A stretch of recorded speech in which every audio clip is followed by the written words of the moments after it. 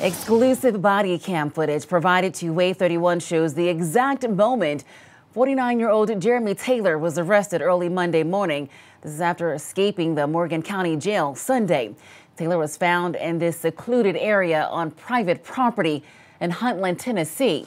Court records say his sister, Jody Kilpatrick, drove him to this property, which is owned by a distant cousin.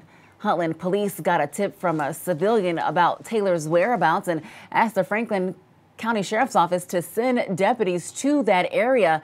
After trying to provide a fake name, Taylor confessed and complied. The Franklin County Sheriff's Office says they're glad they were able to get him back off the streets, but want to thank the community for stepping up and helping them.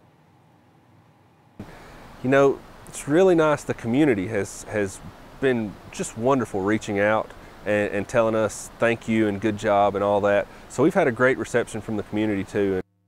Court records also state Kilpatrick gave Taylor $160. She is charged with facilitating the escape in first degree. She is currently out on bond.